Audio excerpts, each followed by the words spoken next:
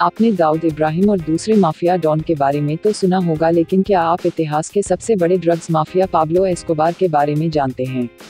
Colombia में 1 दिसंबर 1949 में पैदा हुआ पाब्लो इतना बड़ा डॉन था कि एक वक्त दुनिया के 80% से ज्यादा ड्रग्स कारोबार पर उसका कब्जा हुआ करता था।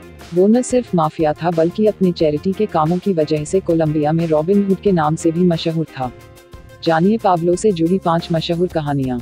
पाब्लो एस्कोबार एक वक्त पर दुनिया का सबसे अमीर आदमी भी माना जाता था। उसकी एक हफ्ते की कमाई 280 करोड़ रुपए से भी ज्यादा थी।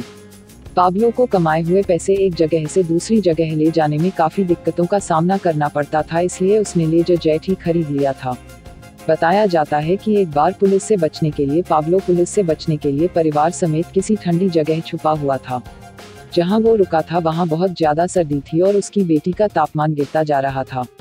बेटी को गर्म रखने के लिए पाब्लो ने 13 करोड़ से ज्यादा रुपए के नोटों को जला दिया था। पाब्लो का माफिया नेटवर्क काफी बड़ा था और उसे चलाए रखने के लिए उसने हजारों लोगों की हत्या की और करवाई भी।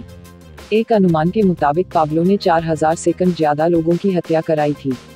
इनमें से 400 जज और 1000 सेकंड ज्यादा पुलिस वाले थे। इनमें बड़ी संख्या में पत्रकार और सरकारी अफसर भी शामिल थे। पाब्लो इतना कमाता था कि उसे कमाए गए नोटों को बांधकर रखने के लिए हर महीने रबर बैंड पर करीब 1.5 लाख रुपए खर्च करने पड़ते थे। एक वक्त पर उसकी संपत्ति बढ़कर $30 बिलियन हो गई थी। पाब्लो को सबसे ज्यादा डर प्रत्यर्पण से लगता था।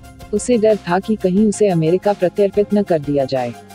इससे बचने के लिए उसने कोलंबिया सरकार को करीब 6,500 करोड़ का लोन दिया था। इसके बाद कोलंबिया के राष्ट्रपति ने पाब्लो को रॉबिन हुड भी कहा था।